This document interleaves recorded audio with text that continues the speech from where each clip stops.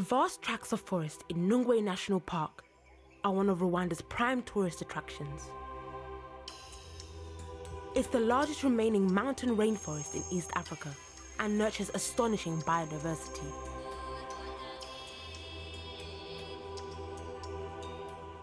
The park is home to hundreds of species of birds, many kinds of primates, and an abundance of rare plant life. Tourists who come here, first, they will enjoy the rainforest. That's the thing they should keep in the memory. The other thing, the primates that live in the wild and which are habituated for tourism.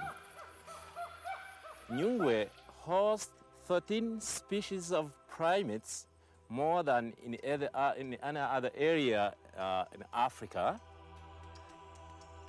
Many of these plants and animals are restricted range species that are only found in this specific region of East Africa. Nsengiyunva from the Wildlife Conservation Society has been involved in surveying them. This is the largest mountainous forest remaining in this region. And having different species, biological species, which are endemic, which can only be found in this area. And for instance, primates in huge number of around 800 chimpanzees in the last census we did. And also the plant species, we do have more than 200 plant species found in this area, which are endemic. And looking at the bird species, they're also endemics and which cannot be found anywhere else. Nyungwe covers an area where several large-scale biographical zones meet, providing a great variety of ecosystems. The tall, close canopy forests are interspersed with grassland and marshes. This open space, as you can see, it's a swamp, and it's called Nzovu. It's where all the water from the mountains flows in, and then the ecosystem, the swamp itself, retains water.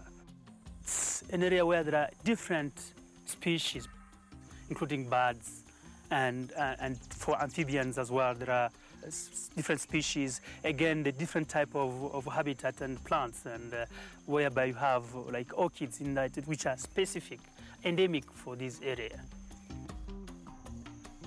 Studying biodiversity here helps us understand how to maintain healthy ecosystems elsewhere. The main lesson to see is really how to sustain life in this forest. And that's what is needed for our life. Protecting the spectacular biodiversity of Nyungwe is not just important to conservationists, it's starting to bring economic rewards for local people. Indeed, it's a wonderful attraction for tourists, and that is, again, creates jobs to communities and it brings in foreign currencies. And yes, and it gives money to many people. For Kambogo, the protection of Nyungwe's biodiversity has made it possible to transform his passion for the forest into his livelihood. When I was young, I wished to be in the forest, to be in big trees. And when I asked my mother where the tree comes from, she was always telling me I have to go to the forest and ask the rangers, then they give me more explanation. Then I had that opportunity to learn about trees and animals in the forest and primates. Then I got a job from my experience. Yes.